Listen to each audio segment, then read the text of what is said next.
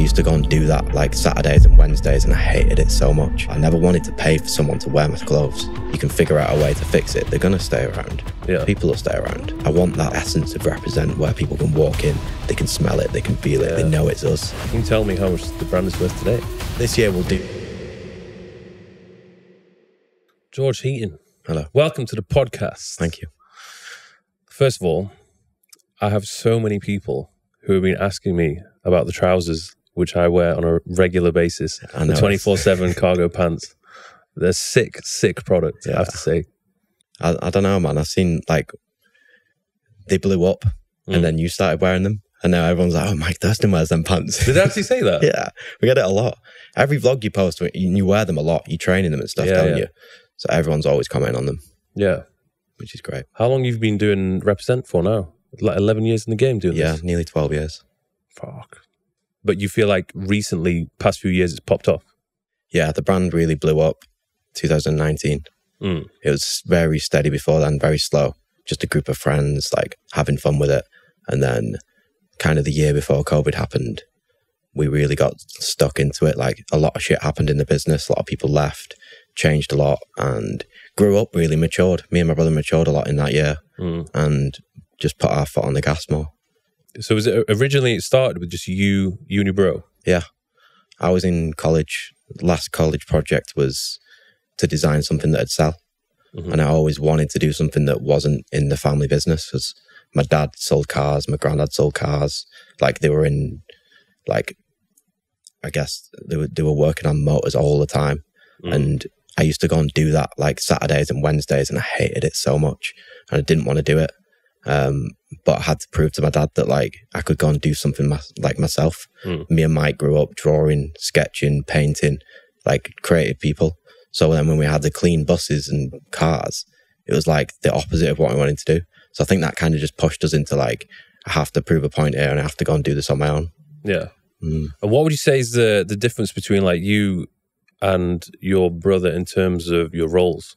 Because I've been watching the stuff on YouTube which you've been doing, which is really cool. Thanks. But you're definitely more involved with that compared to your brother. Yeah. I guess like after quite a few years, we kind of separated out into what we're best at. Just naturally. Like I never said to Mike, you need to do this, I need to do this. Or he never came to me and said, I want to do this, whatever. Like he's naturally grown into like an artist where he can sit in a room, no distractions, and he can draw something for 12 hours straight, not even look at his phone, not eat, not speak to anyone. And he's got that skill that I don't have. Whereas I like we both came from the same thing. Whereas I'm like, I need to go, I need to do things. I'm very like creative in the terms of I can think of stuff, I can conceptualize, but he can make it happen. So when we come together to do that, that's what works in the business. It's rare that to have that amount of focus for such a long period of time. Like that's one thing I suck at. Like my attention span now is terrible. Gone. Yeah. And I think that's largely down to social media because I'm like bouncing between apps. Like I go on there to do something and then I get distracted for 20 minutes, put my phone away and then realize I didn't even do the thing which I was supposed to do. Yeah. I think that whole like instant gratification thing of life now is just like, dude, you can order your food and have it in 5 minutes. You can do this, you can do that. Everything's a click of a button. So to find people that don't need that is insane. You got to keep them. And Mike is that. Yeah. And I'm not. Yeah. So you spent, you grew up in Bolton, but you're based in Manchester? No, I live in Bolton. Okay. So a little town called Rivington, Horwich, like nice hill, lovely little area just on the outside of Bolton. And mum and dad lived there. I lived there with my mum and dad till I was like 26, 27, just grinding it out, used their garden shed, and then eventually rented a little property down the road. And obviously as the business has grown, I wanted to be there. Like I watched my dad, I know I keep referring to my dad, but I watched my dad drive an hour to work every morning, an hour home. And like, I didn't want to do that. So it was like, I need to be with my business. Like if I'm going to focus on this for my career, I want to be there. So rented a little unit there, built the business from there, bought a house there. Everyone who started off with the business is from there, and it has like a great rail network into Manchester. So we bring a lot of people in from there every morning. So it's a good place to be. I guess as well, you're not going to be bombarded with distractions in Bolton. There's zero distractions, literally. And the weather's not the best either. No. Yeah, that's why it's been full focus. It's been 12 hours a day every day for the past 8 years or so. And that's like, I can see that just from watching you on social media. Like, you're not like wasting your time on anything else. Your focus and attention is nowhere else. It's literally on Represent all day, every day. But that's my mission. Like, I'm fully into that. Like, there's nothing, I don't know anything else. And like we were talking about earlier, I haven't experienced like the best life that I could have because I've been so focused on it. So maybe there's going to be a point soon, now I'm getting a bit older, where I can lay the focus off a little bit, but I love it, so I can't complain.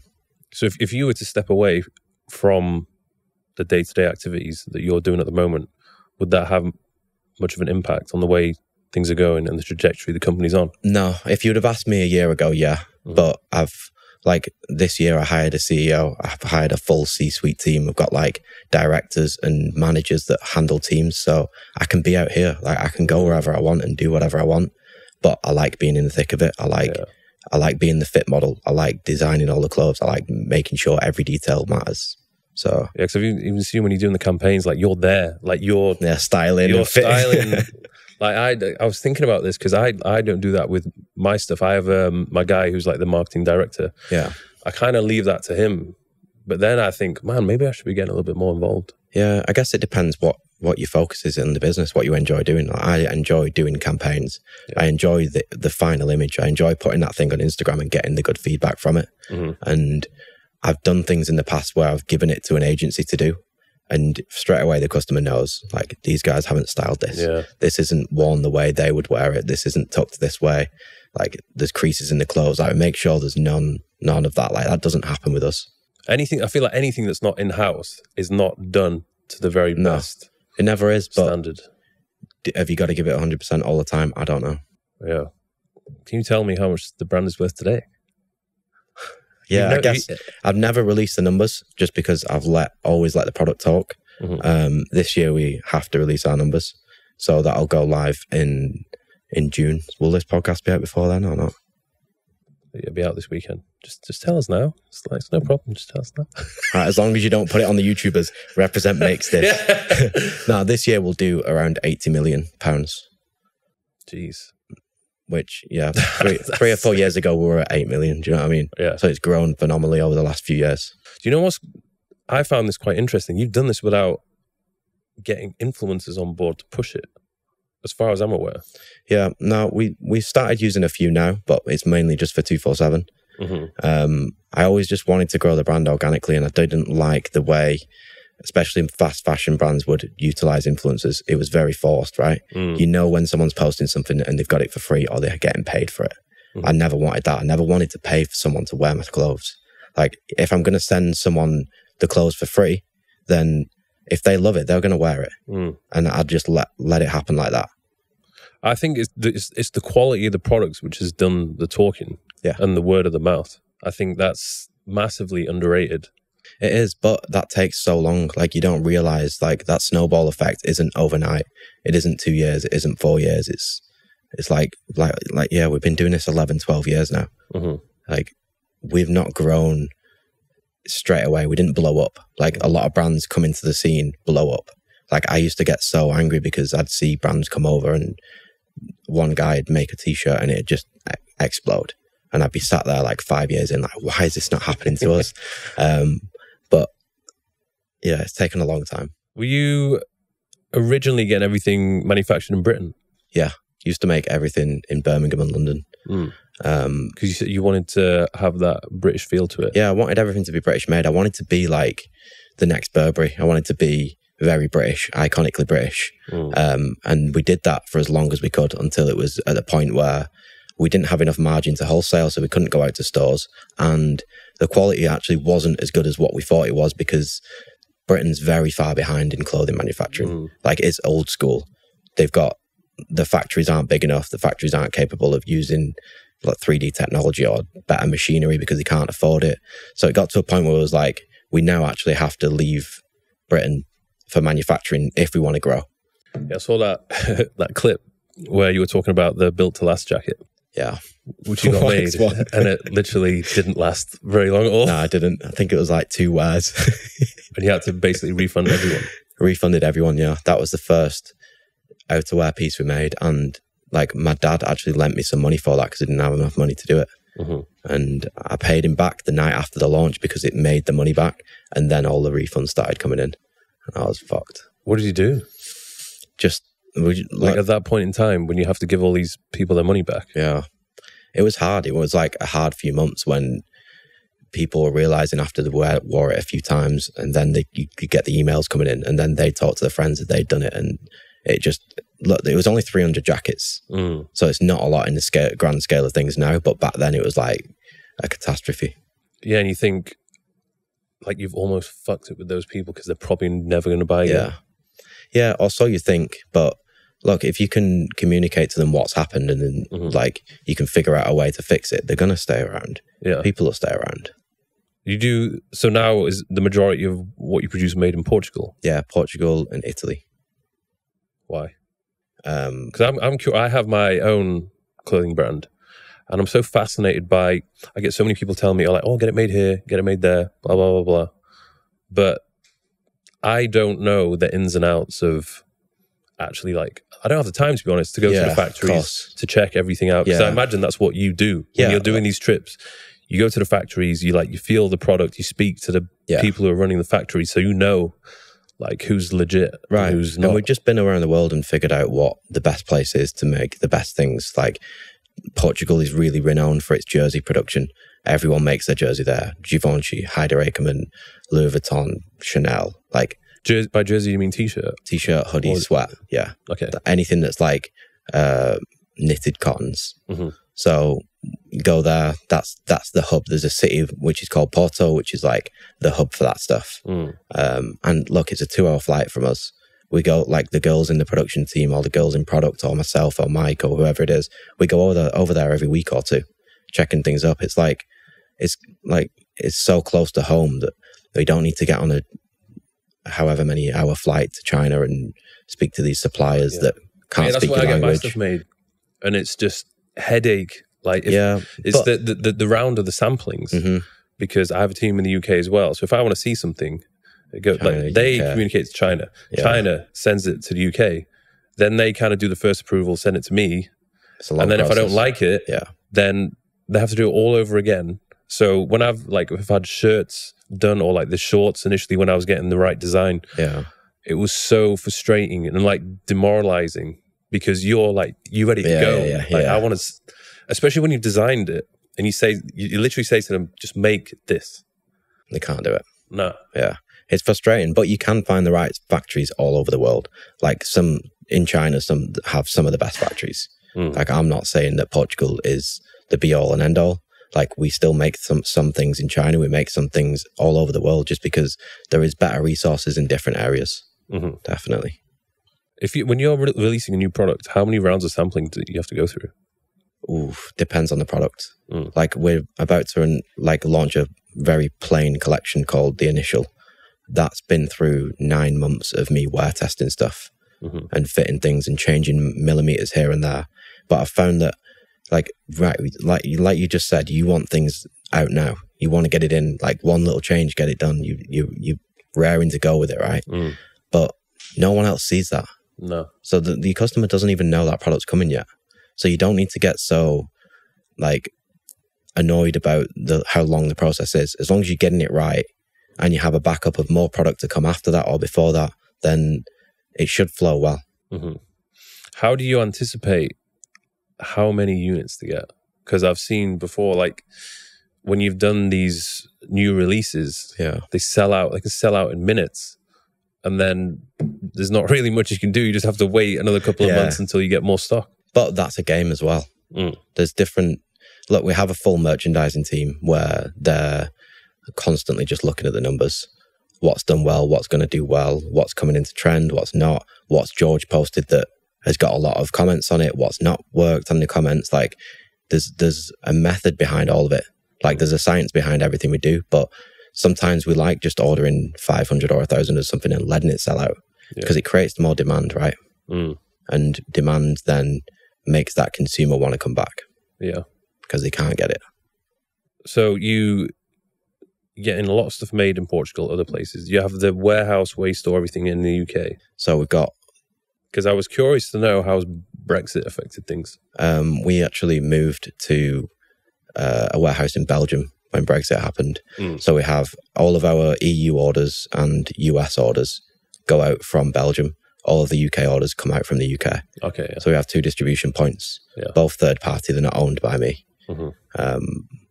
They're called Blackman. They do like Gymshark, Lululemon, big units. So we can grow like that again. When we really started growing was then, because we could just put as much stock as we wanted in.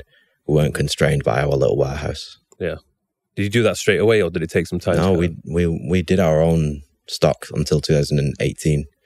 Moved to a local one where we outgrew it in a year. Then we moved to these guys called Blackman. And then hopefully end of this year we'll open US, maybe Australia, and even something over here. Yeah. I think you mentioned that the US is a tough cookie to crack. It is. Why? I've been trying to crack it for a long time. Why do you think that is? Because like they shop different, even though they're English speaking and they're like, I know it sounds stupid, they look like us, they talk like us. They don't shop the same. They're not like, we're very localized to how we want things to be. They're a different way. Like, you're a British brand, there's a British brand or an American brand, and you're an American, you're probably going to buy the American brand. Just like if you're a British guy and there's a British brand or an American brand, you're going to buy the British brand. So you're always the underdog against the Americans. And just logistically, it's a lot harder. Is there any British brands doing well in the US? I guess all the top luxury brands will, the Burberrys. But I know All Saints did really well a long time ago, but they did a store strategy where they opened like 200 doors in the US. Yeah. So I don't know. At this very moment, for us, it's hard to find a blueprint, but we are growing there consistently over the past 2 years. So it's working. What we're doing is we're doing a lot of like pop-ups, activations, and just being there more, being involved with things. Like we went to Coachella a couple of weeks ago. You see people in the brand, you're meeting customers, you then get an opportunity to do a pop-up or go on this YouTube or whatever it is. It all works, right? Would you say you're getting recognized more and more now as being one of like the owners? Yeah, it's cool. Like as soon as we got out of the car here, like one guy stopped and was like, "Oh, can I get a picture?" It's good. I mean, in England, it's wild. Yeah. But especially in Manchester, how you can't walk around in Manchester without seeing Owners Club everywhere, which is amazing to see. But I'd love that to happen globally. Yeah. What's your approach to actually getting your items in store? Because I imagine there's a lot of people who are watching this podcast and they either have their own brand or like they're thinking about starting a brand. And even myself, like I'm curious to know what are the steps you go through for a wholesale strategy. Yeah. Like how do you decide, right, okay, I want to sell them in these particular stores? I think firstly, you got to prove your concept. You got to have an online store. You got to be doing the numbers. Then you've got to really look at your margins and make sure you've got enough room to be able to sell to them stores. Because if you've not, and you're then paying for your shipping, you're getting it into the stores, they're giving you backlash on broken product or whatever, you're losing money all the time. So get your margins right. Approach the stores when you're doing enough already. Like if you've not got a name behind you and you've not done something in the past, why would that buyer want to put, it's like gambling, right? Yeah. Why would that buyer want to buy your brand if there's no proven track record? And what you see happens is, for many years we were like, oh, I really want to be in Selfridges. When is this going to happen? When is this going to happen? And then it happens.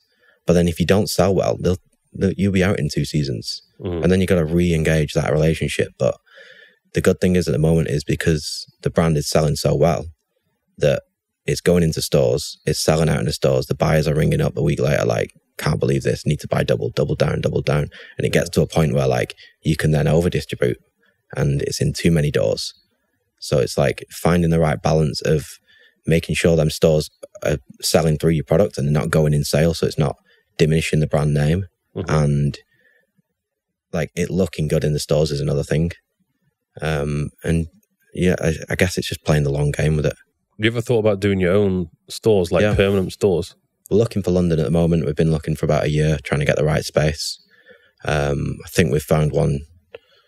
So that probably would open this year if it goes to plan. I want to do London. I want to do Los Angeles. I think Gymshark have just done one, haven't they? Yeah, they've just done a massive Regent Street store. Yeah. Crazy place. Yeah, London, Los Angeles. We have like a built-in store in Selfridges in Manchester, which is staffed by us and stuff, which is cool. But I want that like essence of Represent where people can walk in, they can smell it, they can feel it, they know it's us. But have the fragrances in the exactly, just all the little accessories that you can't sell online. But like at the moment, because the brand is growing so much, like we've not got focus on it. Like if we had time to focus on it, we would definitely roll out a store strategy quick. How do you keep up with the growth? You just hire more people? Yeah, I'm actually really bad at hiring. I'm not the best. Like I always wanted people to be a certain way, do this a certain way, have this and whatever. But since I hired a CEO, he's probably been in the business nearly 12 months now. Yeah. That's been a game changer. That's the game changer for me. Yeah. That's been insane. Like for so many years, I didn't want to do it because I didn't want to let go. And I didn't want to have to not be told what to do by someone, but someone else make decisions as well as me. Yeah. And the hard part is like, I was never good with geography, languages, hiring, like building out teams, teaching people. Like I'm not good at that. I'm a guy that can draw clothes, see the future of how I want things to fit, take good photos, post on Instagram. Like that's really all I do. And although it looks like I do a million things on social media, like there is teams behind all of it that like I need to give credit to. Like I've got product teams, got PR teams, got content teams, got production teams, got merchandising teams, got marketing teams. Like there's so much more behind the brand than what you actually see on Instagram. So who hires? CEO. Hire someone to just do the hiring. Yeah. CEO, HR, and then obviously I have managers of each team has a manager. So it's like chief product officer, chief marketing officer, all that stuff that didn't really make sense to me until these guys came on board and told me what to do. Because I never learned from anyone. I never had a mentor. Like the fashion industry is so weird that like everything's kept very secret. And the high fashion houses are all owned by Kering or LVMH. So you can't get into them and figure out a strategy unless you're willing to give a part of your business away, right? Yeah. So we learned a lot along the way. You guys? No, never. If we ever will, I don't know. We'll see what happens, but not up to now. It's always been just us. At what point I'm trying to think, why would you want to give away equity? Would it just be to be able to just scale even faster? Yeah, I guess so. But like when you see brands do that, it always ends up bad. Like I've never seen such a great successful story of a brand getting valued at this and then they're actually not. It loses its personality a bit, doesn't it? There's all this press around it and everyone thinks it's doing amazing, and behind closed doors, the business is stagnant, or these people have come in, changed the whole dynamic of the business and it doesn't work. So I've always been like reluctant to doing that. What are the brands do you rate or have always rated that you think are like doing a good job? Or inspired you? My favorite brands? Yeah. I love Bottega Veneta. Love like their shapes, silhouettes, fabrics, insane. Always love Louis Vuitton, Dior, just all the high fashion brands, man. The way they can execute product is amazing. Price points, obviously, no, because like since the start of the brand, I always wanted to be amazing quality stuff. Like I wanted to be able to over deliver on everything we do, whether it's just the attention to detail, the fabrics, the fit, the Instagram page, whatever it is. I want it to look like the best it can be, but then still be attainable. Like I want the normal guy that's 25 to be able to purchase it.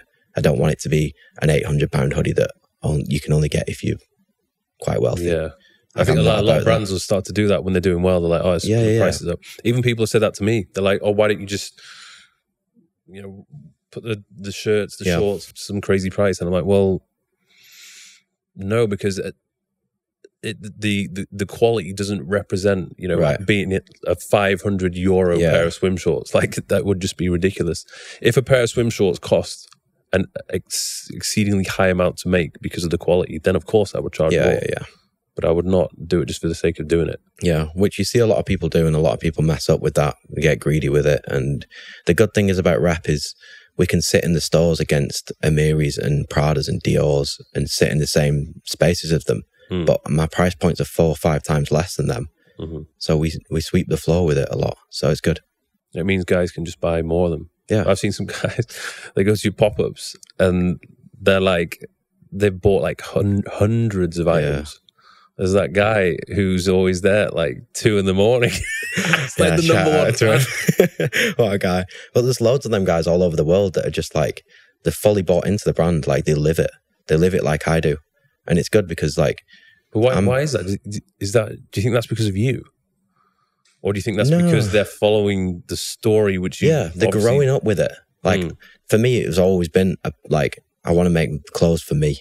And I know that sounds selfish, but, like, if I'm going to make clothes for someone else, I'm not going to enjoy it. Yeah.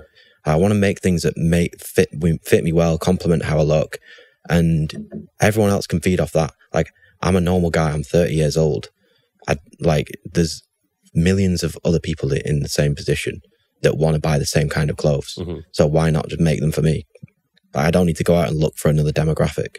Yeah, that's what I've learned about my stuff. If I don't personally like to wear it, doesn't work, does it? Then nobody really wants to buy it. Yeah. And then it makes me think, well, why am I selling something that I wouldn't wear myself? Yeah. So I've tried and tested a couple of things, and the things which I thought, oh yeah, this would be cool. I wore it a few times, and then I end up just wearing something else because I like it more. Then I'm like, well, I've not made it the way I wanted to make it. Yeah. So I either try and make it better or I just scrap it. Yeah. There's been loads of things I've done which I've just It's a constant battle, isn't it? Like when you've got your own brand and you want it to be how you want it to be, then I think you just got to ride that out. Don't go chasing something else with it. Yeah. What would you say in the past 10 years or maybe recently has been like the toughest period or like the thing that's been the most stressful for you? Like we were talking about then, really, in like 2018, I kind of fell out with it, fell out of love with the brand. Like my attention was elsewhere, girlfriend this, didn't want to do that, didn't want to be where I was, like hated the office environment that we had. And I just started really like disliking what I was doing every day. Didn't like myself. And the brand slipped. Like the clothes we were making weren't the clothes that I wanted to wear. Like we were trying to keep up with fashion weeks and runways and trying to make things very like eccentric and not like essential product that just lads want to wear. Yeah. So we lost our footing for about a year, and that's where it kind of then...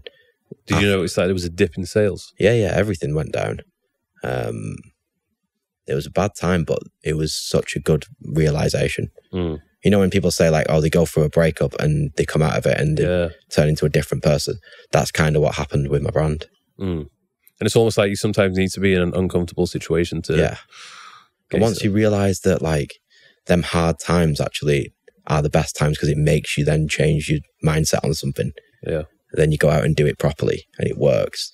That's the best for me. That's the best feeling. Would you say that you don't really have time now for a girlfriend? No, not at all. I always used to say that in the past, but that was just because I was stuck in a way. I don't not have time. I just delegate 100% of my time to myself. Yeah.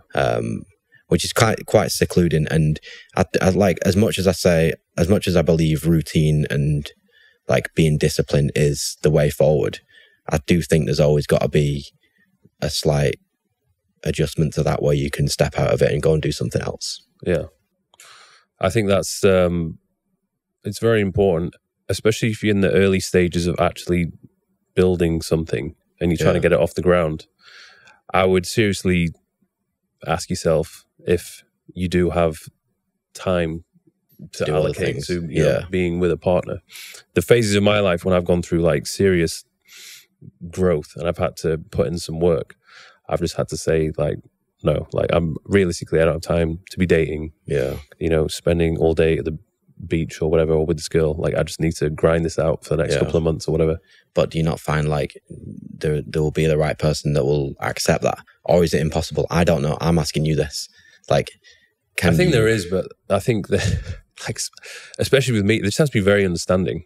Like they just need to know like you're building something massive. Yeah. And you are going to be working a lot of the time. So if they're that type of person that they constantly want your time and attention, they're obviously going to be annoyed, frustrated, probably unhappy. You'll have arguments, and then it probably won't work out. How many times has that happened with you? Quite a few times. But I think I've realized there's just different types of girls. Yeah. So there are some girls, especially if they've been in relationships in the past, where they have done everything with their boyfriend. They have trained together. They like live together. They 100% of the times with them. Like they do everything together.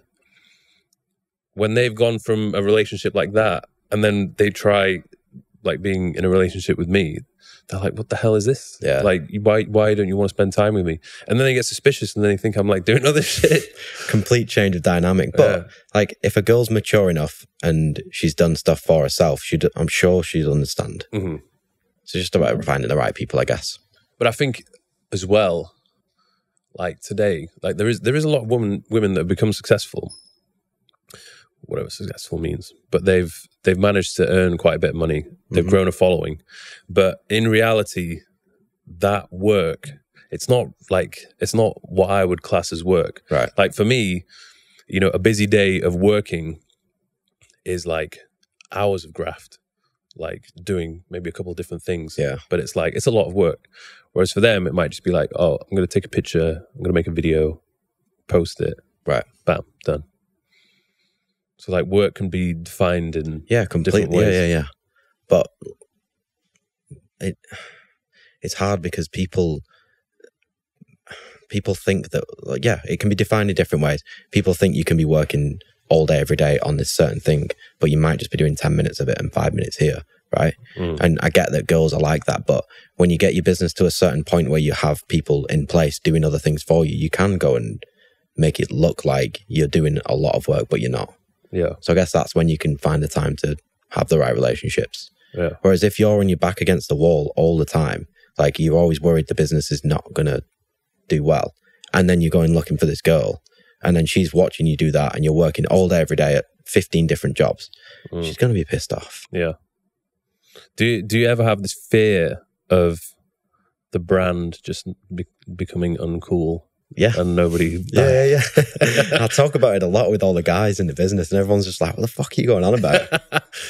It's weird though, because I have it on social media sometimes, because it's really, really hard to stay relevant and to consistently stay relevant. Yeah. But do you think a lot of it is inside your mind? Like you'll probably think after a few days of not posting, you'll think, shit, are people going to start ignoring me? It messes with your head. And I think that's a problem though with social media, because if you don't have a presence, then somebody else will just take your place, and then you kind of become invisible a bit. Yeah. And you see it happen to a lot of people, especially on YouTube. I think that's the hardest game to sustain if you came up that way. Yeah. So props to you for doing that. Yeah, I think for me, I've gone through phases. It's like, at the end of the day, it's how badly do I want it? If I'm going through phases where I'm like, I want to make these videos, I want to travel, like I'm going to bang out like 2 videos a week, and the drive is there, I'll do it. Yeah. And the numbers are great. Subscribers are up, revenue's up. Everything else is up because there's more people going to my website and buying stuff. But you don't get addicted to that feeling. You do, but what I found is I sometimes burn out. Right. Because especially when you do a vlog and you're just going out and doing stuff for the sake of the vlog, it's like... Yeah, you don't want to do it. It's tiring.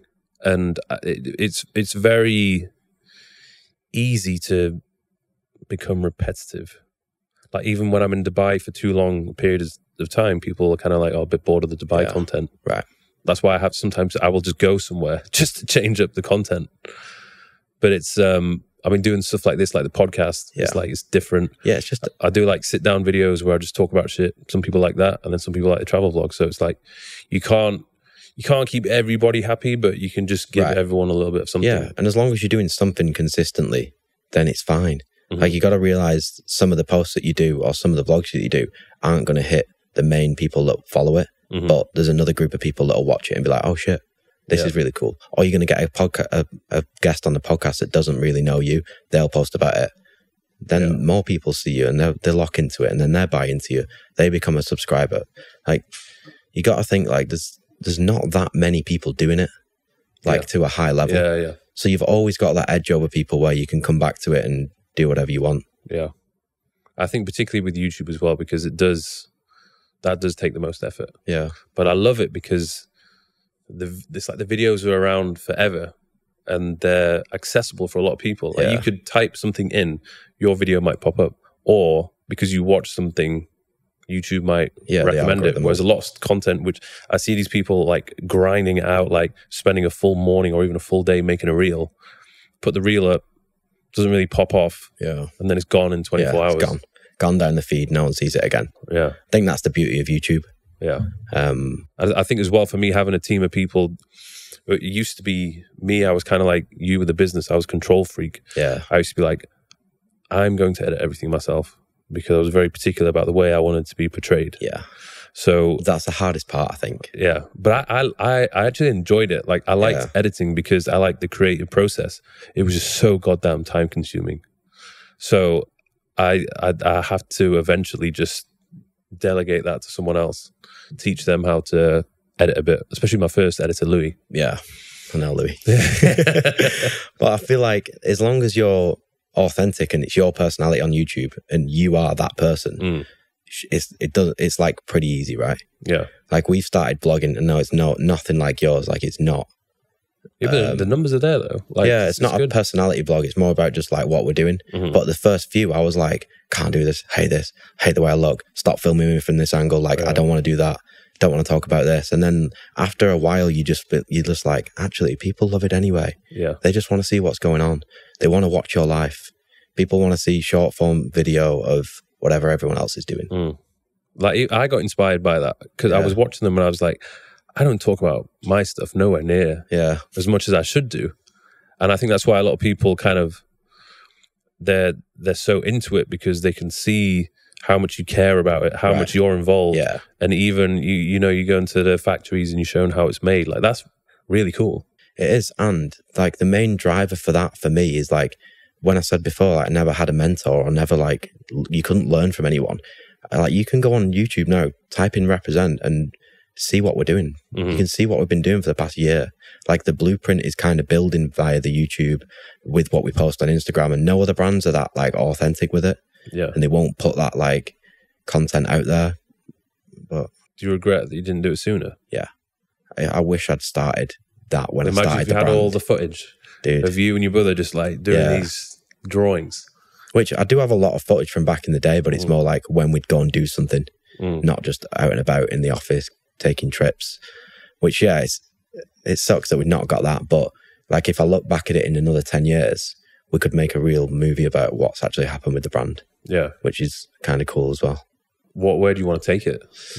I don't know, because like back years ago, it was always, I want to be at this number, I want to be at that number. And then you get to that number and it's like, I want to be at this number. And then it's like, I want to do this in the US. I want to open these stores. I want to be in all these stockists. And it's like, is there an actual end to it? Probably not. Probably not. Plus it's my life. Like I don't know anything else. Yeah. You couldn't sit me in an office and turn me into a guy that does something else, or I couldn't go into crypto, or I couldn't go and do anything else. I switch off at things that I'm not interested in 5 seconds. I couldn't imagine you selling it and just chilling. No, I can't chill. I tried to chill today on the beach for like 20 minutes. Right, get up.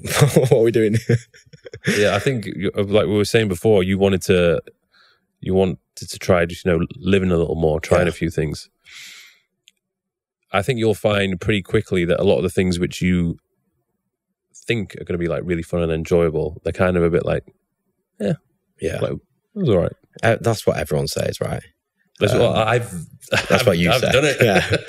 I mean, I still will do it, of course, but I think doing it like properly with the right people would just, instead of doing it too regularly, just doing it more like as like one-offs. As well as really cool. And having the confidence to go out and do it to the full and still know that you've got a reliable business behind you and all the teams behind you where you can actually take a photo like away from it. Like you can take a few days away from the work without everything collapsing. Like it's all in your head, really. Yeah. When your business gets to a point, or whatever you do gets to a point where it's doing well, you shouldn't not take time off. Like, I would always listen to podcasts where it's like foot on the gas all the time, don't fucking stop. And I kind of got addicted to like just doing that same thing all day, every day, growing the business. But after a long amount of time, like you've spent a lot of your life sat in the same position doing the same thing. And look, time fucking flies, doesn't it? What was an average day for you in the, I guess, not so much now, but for the majority of the time of you doing everything on a day-to-day basis at Represent, what was an average day like? I guess I've seen you wake up pretty early, don't you? Yeah. 5 in the morning. It's the same day that like everyone seems to tweet about now. Wake up early. Like, I go to bed early though, that's the thing. Like you said before, there's no distractions where I live. Yeah. Dude, like if you text me after 7 p.m, I'm not replying. I'm done. I'm in bed by 8. I'm asleep by 8:30. That's solid, that. Yeah. But there's nothing going on for me to be up for. I don't have a TV to watch. I don't want to, like, I'll watch YouTubes when I'm having my tea or eating my dinner, whatever. Right. So it's wake up, I'll train. Always train first thing. Yeah. Just so it's out of the way. Like I used to train late at night or whenever it'd be, and it gets to the point, I know you do that, but it gets to the point where it's like, I think about it in the day. I don't want to think about it. Out of the way now. Yeah. I don't like to train after 1 o'clock, really. I don't like being full, like, and I don't like having to think about it whilst I'm at work. Like, oh, I've got to train tonight. What am I going to train? What am I going to do? I'll plan it out the week before or the night before. Just get up and just do it. Yeah. And if I'm not going to give it 100%, what matters? Yeah. Like, I'm not looking to build muscle. I'm not looking to do a certain thing all the time. So I can like take my foot off the gas with my training slightly. And I figured out that's the best way I can just be consistent. Still have like little goals where I can go and do a high rocks or compete in an event. But yeah, wake up really early, back to the point. Train by like 6:30, 7, have my breakfast, get into the office for 7:30, 8, and see what the day brings. I try not to plan the day out. Obviously Monday we'll have all our strategy days and forecasts and planning and what's happened the last week. But on them other days, it's like I'm there for everyone there. If you've got a question on this, come in my office. If you need me to fit this, let's go and fit it. If we're going to spend half an hour deciding what colour palette like this needs to be, I'm there to do it. Like I just want to be involved with everything. Get home 6 o'clock, cook a steak, watch your YouTube probably if anything's new. Some weeks it's dry. And then wind down, sauna, ice bath sometimes, and then just hit the sheets.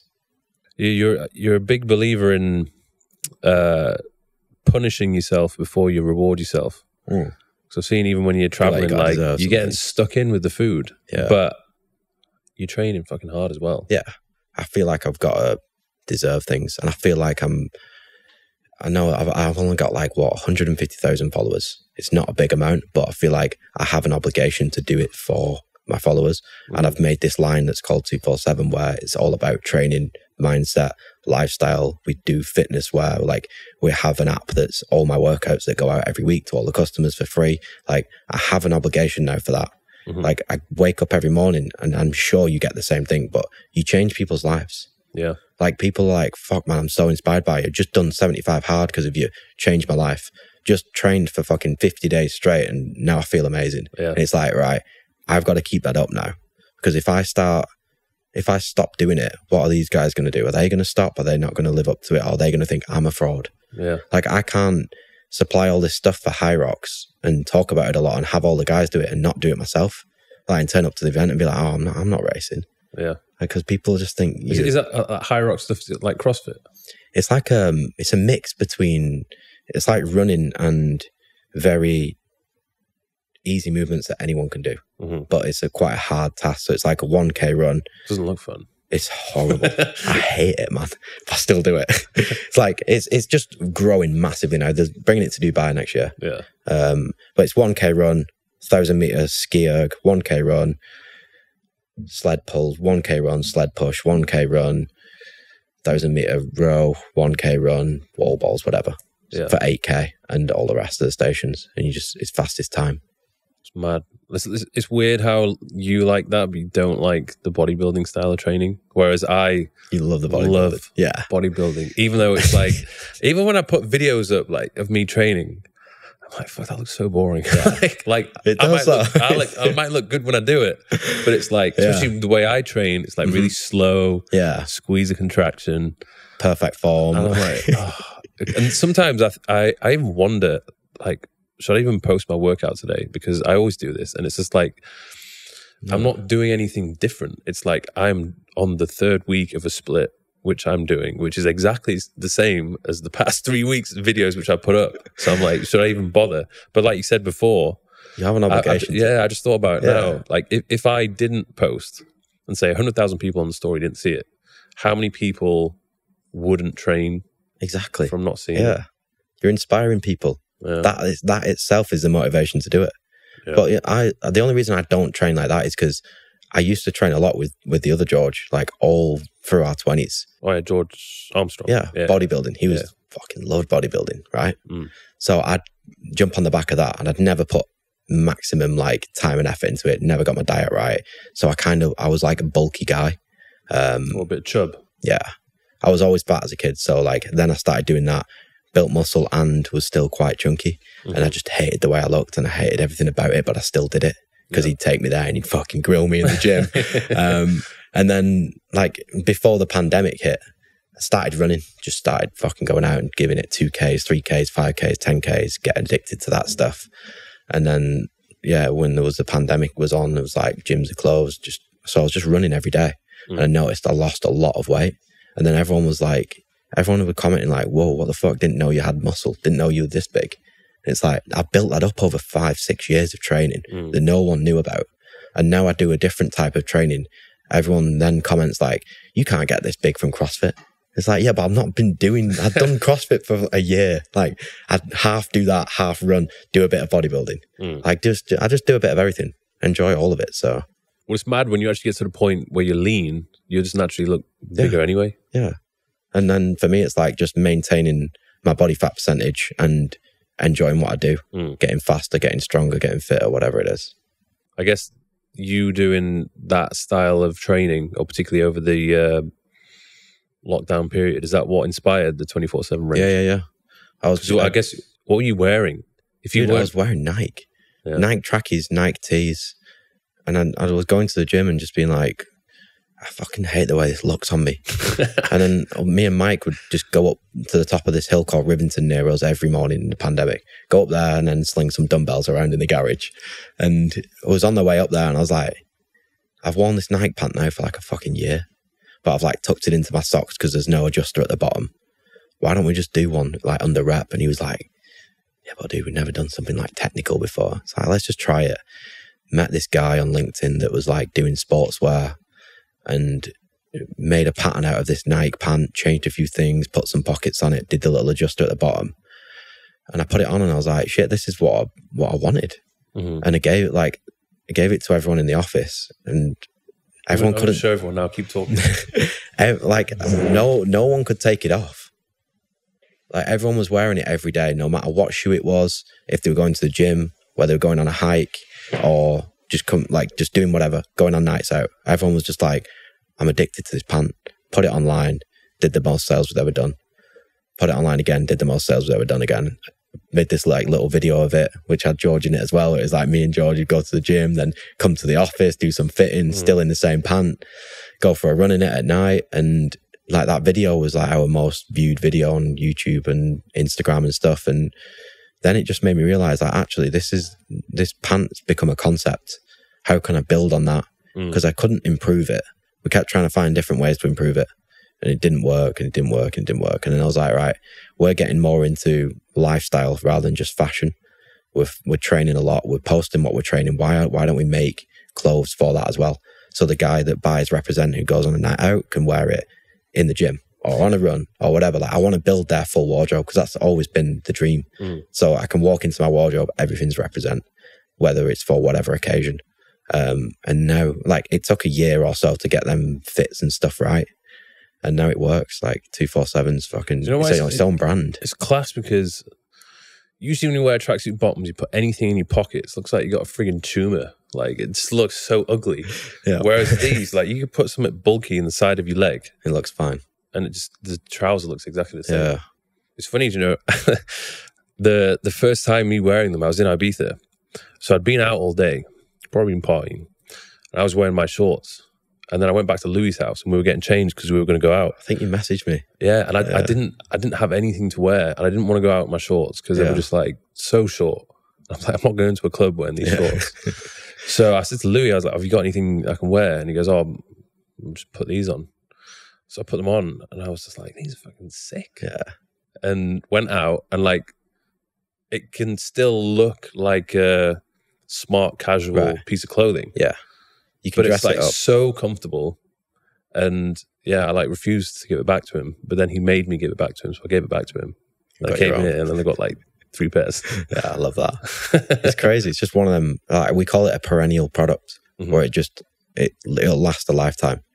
Like you can buy it in 2020 or you can buy it in 2030. It's not going out of fashion. It's just a cool product that shows what the brand is. And the best thing about it is you can spot it from anywhere.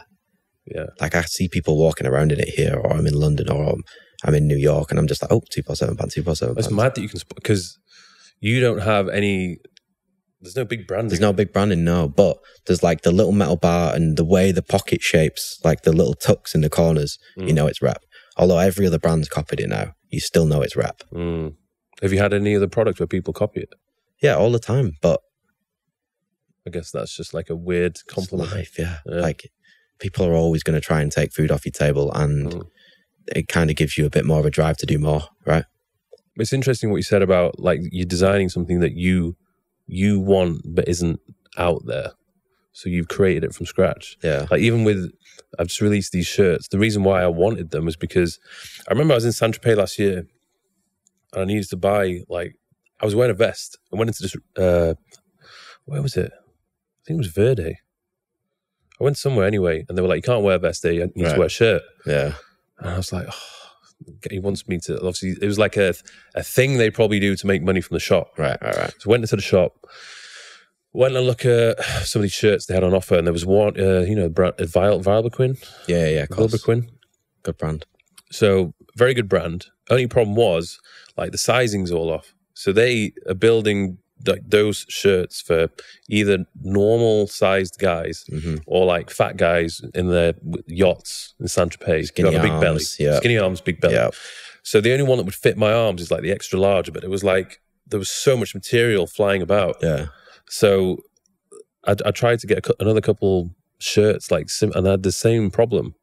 So I've just, like with the shorts, I'm designing products, summer products for guys who are, in shape, who have bigger thighs, who have bigger arms. You found gaps. Narrower waist. You found gaps for yourself in the market where there's a lot of other guys thinking the same thing, so they're going to buy it. Yeah. That's the same with me. Yeah. Like I've found that no t-shirt neck ever fit me right. So we did this like wider neck that was like more fitted to the neck, but a wider cuff on it. And you don't realize everyone's looking for that. You put it online, everyone's like, oh my God, I needed this for so long. Yeah. And it takes off and it becomes your brand. So you're finding things like you with them shirts, you're finding things. Yeah. You'll always find things if you go looking for it. Have you found that the shoes has been the most difficult thing to nail? Yeah, definitely. Why is that?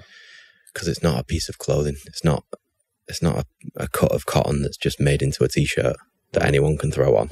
It's a sole, a midsole, an upper.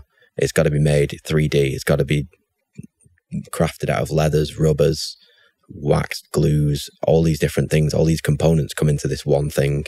So it takes way longer than a t-shirt or a hoodie or a jacket to make. I guess you've got to get way more sizes as well. You got to get way more sizes. You got to get your sizing right as well. Because if you put a footwear out there that's not fitting right, or it's half size down, and you can't communicate that because you've not got every store all over the world selling it, you're fucked. Yeah. So it's a hard game. Comfort's a big thing as well. There's some really nice shoes which I like the look of, but they give me blisters. Yeah, and you don't want to wear them for it, right? And it's like, I have like shoes which I'll only wear if I know I'm not going to be walking anywhere. Yeah. Which is such a stupid thing. Like the whole point of a shoe is to protect your foot when you walk. But I'm like, oh yeah, this one will absolutely destroy me if I walk anywhere, but it looks cool. So yeah, so you'll do it. I'm going to have to drive there, like walk to the restaurant, to the table, and then just drive home. And then your feet are under the table anyway and no one sees. No, it is a hard process, but it's the most rewarding one. Because when you do get it right, it blows. Yeah. Yeah. What else does the 24/7 line have? Right now, it's all about the tanks and the tees that fit like the main line do, but they're for the gym. So obviously that crossover of the brand's DNA is now for people that train, which is great because everyone who wears Rep outside the gym now wears it in the gym. But the weird thing is recently is like there's more people come into the brand for 247 and then go into the main line, which we never thought would happen. We always thought it'd just be people that are getting into training from the main line. Where are they coming from? Well, we did a collab with Wit. We did a collab with March On. Like, they're coming from CrossFit gyms. They're coming from High Rocks events. Like, people are seeing everyone running around High Rocks in it. They're like, what's that? Come and buy some of that. Then they buy into Owners Club. So it's this, like, domino effect of scooping up the market, really. So you basically, you put on an event which you sponsor it and you get everybody wearing the clothes? No, we're not even sponsored a High Rocks yet. It's just because we do it and because a lot of the guys who wear Rep do it, people see it there. Okay. All the people that are supporting there, there's like each event, so they do Birmingham, London, Manchester, Glasgow. Each event there's like 10,000 people walking through the door.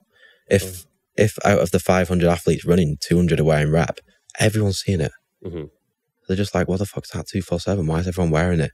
And it's got like it says Team 247. So it's like, all right, I want to be part of this. Yeah. I want to be part of this community. Like, what is it? And I don't know if you noticed, but like the fitness industry, like everyone wants everyone to do better. Everyone's fucking happy for each other. Like they want brands to do well. In fashion, it's the opposite. It's like, if you're not cool enough, you're not coming in this door. You're not speaking to this buyer. You're not going into that store. Your price point's not high enough for us. I'm not wearing that. It's too cheap.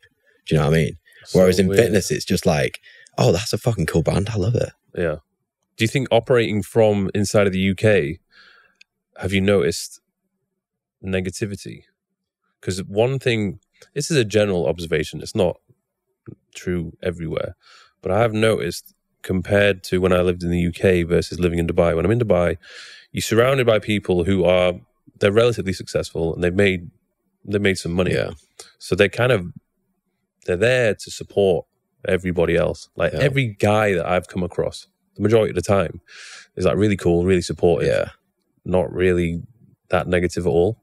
Whereas in the UK, there is this almost bitterness. If you start to do well and become successful, everybody almost wants to see you fall. It's a shame, isn't it? It's like, it's the same when we go to America. Everyone's happy for success. Like they breed success. They want it. Like they want everyone to do well. You see it in brands. Like if your brand is similar to another brand, they want to fucking fight you. Like everyone hates each other. And I don't know why. Like just no one seems to be happy. No one seems to be excited about like other people's success because they want it themselves and they've not got it yet, I guess. Whereas over here, yeah, people have got it. They've felt it. They understand what it's like. Once you start getting it, then you're a happier person, right? Yeah. So then why would someone else doing well make you unhappy? Yeah. So I think it's just more about like unhappy people that haven't made it yet or whatever that it is. Yeah. But do you think you'll be staying in around Manchester for the foreseeable? No, I've always said I'll move to LA. I always said that's like your favorite place. I've always said I'd move there by 30 and I've just turned 30, so I've got a year. Why do you like LA so much? Just started going when we was like quite like early 20s. Just enjoyed it and made a lot of connections out there. Like it's the fucking place to be for fashion, for music, for movies. Like everything is there. It's the entertainment hub, right? So you can go out, you can meet anyone on that night out. You can go and meet the next billionaire that's creating this movie about this, and you can put your clothes on this guy. Like you just make relationships that are like, for you over here, your networking is great. There's a lot of gyms, a lot of fitness guys, a lot of people coming over here with big following. Obviously there's all the crypto things, so all them guys are all together. In LA, it's all like entertainment and fashion. Yeah. So it's easy to get doors opened. And it's quite a small place. Like, this is probably quite a small place. It's easy to, like, get to people. Mm-hmm. So, but I like it because of the weather, the food, that, and the girls, I guess. It's a lot easier. It's not easier, but it's just the girls are different there. And it's like, here, the girls are different. Yeah. Do you find that, obviously the business is very successful. There's a lot of money coming in. How do you discipline yourself by not, like, excessively spending? Because I don't see, from what I can see, there's no, you're not flaunting your cash. I know you got Rolls, but, like, it's old now. That Rolls is dead. Love it to bits, but it's dead. I think I got a lot of stuff out of my system early. Like, I bought all the fucking iced out watches and chains and did all the clubs and did fucking like Vegas and stupid nights out that were costing way more than we were making, and bought the Rolls Royces when I was 22, 21. So I got it out of my system. And like, them shiny things now I don't have a desire for them. But I think it's also a bad thing. Like, I live way, way, way, way, way below my means. And it's just because I'm so focused on the business. But that's a good thing. A lot of smart business people would say that's a good thing. Yeah, of course. And it's great. Yeah, it is great. I don't know. I just don't need anything, man. Yeah. Like, I like what I do. I like waking up. I like training. I've got my own gym. Built a gym in the HQ. I've got a load of fucking savage guys that I can go 1 mile down the road and train with. Like, that's where I get my buzz from. I love going into the office, everyone being happy, everyone working on something. I don't need to go and spend money. Yeah. Like, I don't even like paying for a business class seat. Like, it annoys me. I'm like, that could be for someone else. I could be someone, like, I could go and give that to someone in the business that's not doing so well or needs this for this, or like, I don't want to be, I'm not an eccentric person. And also as well, I'm a leader. I've got 70 people underneath me. I don't want them seeing that. Yeah. Like, it's not inspiring, is it? Yeah. I think that's a very good point. If they're looking up to you and watching you spend like crazy, and then coming for a raise and not getting a raise, imagine that. What are they going to think? Yeah. But that's why I've never done it, because it trickles down, right? And I don't want to put up that image to people who work in the brand. And luckily, like, no one really leaves. Like, out of 70 people that's in there now, nearly, like, no one's resigned. I had one person resign last year. It's been years since anyone else. So it's like, they all understand the mission. They're all bought into it and they want to be a part of it. So it's good. Are you offering anyone equity that works for you? Or is it all like salary and bonuses? Salary and bonuses, but I don't know. We'll put some things in place for like the guys that are really pushing forward with the brand. The guys that can take things off me and Mike stress-wise, and are fully bought into the brand and like drive out, like live the brand, then of course. Yeah. I remember you saying that you literally have no problems hiring new people because there's that many people who are like desperate to work for a brand. Everyone in the UK who's in fashion wants to work at Rep. Yeah. It's fucking amazing. But I would too. Yeah. I'd want to, I know it sounds fucking corny, but I'd want to work for me. Why not? Why not? Like, I want to go and be that guy. I'll go and work there. See what it's actually like. I found that, I think that's largely down to social media. Like, when you're documenting your life and people can see what you're like, what you get up to. I've had, if I need somebody doing something or I'm looking for someone to fill a position, the amount of people that want to apply is crazy because they just want to, they're already a fan. And what I found is they genuinely want the best. I mean, some of them obviously probably want a bit of clout, but then there are those people that just genuinely want the best for you. Yeah. And they will go above and beyond. And if they can be a part of something that's way bigger than you, why wouldn't they? Yeah. What advice would you give to all the people out there who are thinking about starting their own brand? Because I get asked this all the time. And it sounds like, oh, that's cool. Like, imagine I can have my own clothes. Yeah. Like, what advice would I give? I'd say to them, like, if you're going to do it, make sure it's something that you want. Like, don't go looking, like, for me, it's the clothes that I want to make. For you, it's the clothes that you want to wear and make and whatever. Unless you know that there's a gap in the market for something else, do it for what you want. Like if you're seriously into training and you find that there's a certain piece of equipment that you might be missing, go and make that brand. Yeah. Like it'll work. Like everything will work eventually if you're so bought into it. Mm.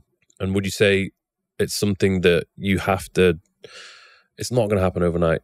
No, never. Yeah. No, there's no overnight successes. Yeah. And even if you see something that is a quick success, it usually comes down just as quick. Yeah. That's what I've found out. I've seen so many brands come and go over the time where, like we said earlier, you get like, why is that not happening to me? But then they crash and then they're gone. But you're still there. You're still slugging away. Yeah. Same with I mean, even like I started doing my stuff when I already had a bit of a following behind me. So I had an advantage. Yeah. But even then, I had expectations of me selling way more than I actually did.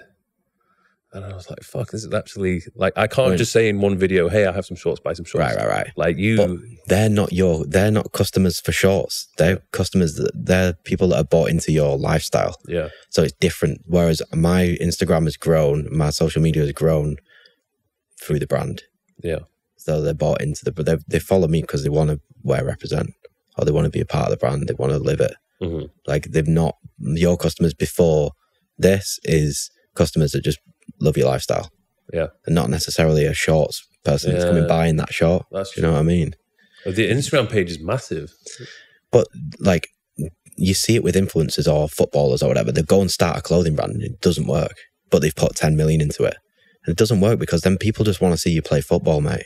They don't want to buy your fucking clothes. So yeah, I've not got a big following, but them people are like bought into me. Yeah. Which is great. That's so interesting because I've seen it with a few fitness people that bring out their own brands. Yeah. And it just fizzles out because, like you said. Yeah. It doesn't matter about the number of followers you got. Mm. It's like the quality of them, right? Yeah. How do you get in there or build relationships with celebrities? Because I'm sure I've MGK. I've seen you post. It was Kevin Hart wearing your shoes. Yeah.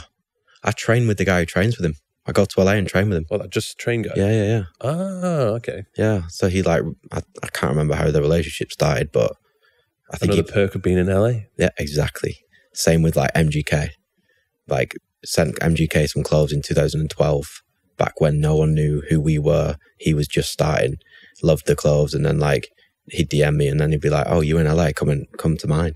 And then we'd be sat in his studio, like getting high, like, whoa, what's going on here? This guy's like a rock star, and we're fucking getting blazed in his house. And then it's like, all right, let's do a collection together. Then you design a collection, sell a collection out, and then it's like you're fucking best mates then. That's class. Yeah, but yeah, a lot of it. So that all started out just from gifting the product. Yeah. If people love your stuff, they're gonna love you, right? Yeah. And if you can get on with people, if you're an approachable person, you're not fucking a dickhead. Yeah. Everyone's going to like you, right? What was that story with Justin Bieber seeing you in Manchester? Yeah. Everyone asks this. Yeah. He was just on tour. I think he was on that Purpose tour in like 16, 17. And we were at a mate's bar and he came in. And we all looked the same because we all had the same clothes on. We all had rep on. All black. Yeah. He came over to one of the guys who works at the brand and he was like, what is this cap? Like, what is that? He's like, oh, it's rep. Like, this is our brand. Gave his number out to his security guard. He rang us in the next day and he was like, I'll bring clothes to the house. Drove to like Cheshire with a boot full of clothes. Dropped all these clothes off this weird like mansion in the middle of nowhere. And there's just girls all up and down the roads, like waiting for him to come out. Dropped these clothes off and it like got on the news that like, what's this Rolls Royce doing at this house? Why is Justin Bieber in his car? He weren't in the car. Yeah. We were just dropping clothes off. And then he just wore it for the rest of the tour. And it like... That's so good. Yeah, it was crazy.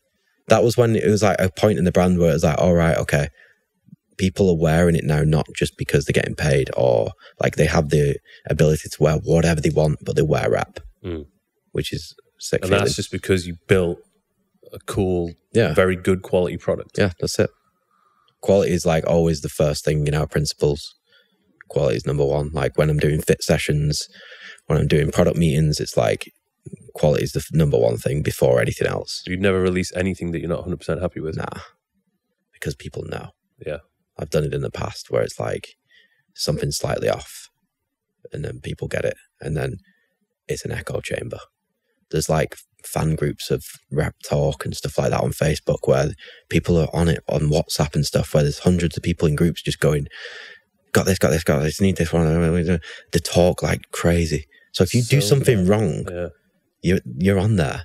Like I see other brands and the brand owners are like, start fucking arguing with the customer.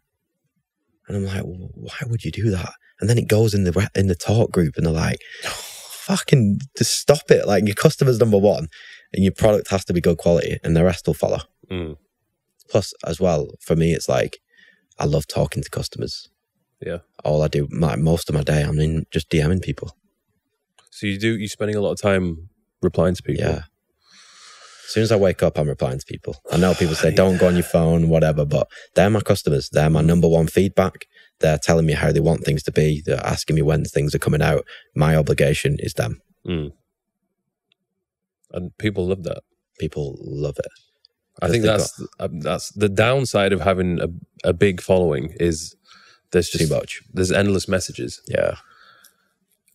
And I have this thing sometimes where I went through a phase. I go through phases where I actually post fewer stories because I get anxious. I get too anxious when you've not replied. I know that if I'm going to put up 5 or 6 stories, everyone's going to be like, bah, bah, bah, bah, bah, bah. Right. Even when I go somewhere, sometimes I'm like, actually, I'm not going to post anything because I don't like if I'm going back to London just for a few days, I don't even post that I'm in London. Yeah, because I have like everybody who's like wanting to meet up, wanting to do something, and I'm just like, oh my god. But that's at a massive scale. Mine's not that scale. Mine's 50 messages a day. What would you do if you get up to like 1 million followers? Still do the same shit. You would do it? Yeah, of course. Would you ever let somebody else go through your DMs? Ooh, a lot of girls in there, man. No, I would. Of course, yeah. If it means that the customer's getting better feedback, then yeah, definitely. Yeah. So where can everyone buy Represent? Like all the listeners right now? The best place is obviously our website because we got the best shipping in the world. So you can get it literally wherever in the world within a day or two. Even here? Yeah, 2 days. 2 days to LA, 2 days to Dubai. Within, like, we launch at 8 p.m. on Wednesdays. Most people get their order by 9 a.m. the next day in the UK. So yeah, our website's really good because there's also a prestige system where you build up points. Points reward you, get better discounts and stuff. So there, or if you're in the UK, and most of you follows UK. There's a large chunk of them there, but it's everywhere. Everywhere. It's the largest ones are UK, then US, then everywhere. Yeah. So UK, Selfridges, Harrods, Harvey Nichols, Flannels, End, all the top like accounts, and then yeah, you'll find us in like Level in Dubai, Unas over here. Is that Level shoes? Level shoes. What about like if everyone wants to go and buy their 24/7? You can't get it there. You can't. No. So you have to come online. There's no retailer in Dubai yet. That sells 247 pant. Or just sell like the clothing. Flannels in Dubai. Oh, in Dubai. Yeah. Bloomingdale's. There you go. John's got all the answers. There's like Neiman Marcus in the US, Saks, stuff like that. But if you go on the website and you look at local stores, it'll show you a map who sells Rep. I'd be curious to see if you set up a store in the Dubai Mall, how that would do. Well, like that's why we're here, doing a lot of research. Like there's a few brands that are really popping off here that there's a good blueprint, and there's a lot of Brits here, and there's a lot of people that wear Rep already here, which is great. So and even in the winter months, like you would actually wear trousers and like a jacket. It does get a bit chilly. Yeah, no, it's interesting. It's an exciting place for us, and I think we will do a lot over here. Like I said, we're doing a pop-up in even November or December this year, and then we'll distribute more. Nice, man. Thank you very much. Where can everybody find you? George Heaton on Instagram? Yeah, George Heaton on everything. Instagram, Twitter. Your brother, Michael Heaton? Michael Heaton on Instagram. He doesn't have Twitter. And then on YouTube, it's just Represent Clo. Same as Facebook, Instagram on that for the brand. That's my middle name is George, actually. Is it really? So Michael George Thurston. And the guy in the lobby was like, "Are you his brother?" What was that? What? Is that why it didn't ring up? That's why I got no call saying, "There's someone. Do you want to let these guys up?" What we thought it was. Sick. Awesome, man. All right. Cheers. Thank you. Appreciate it.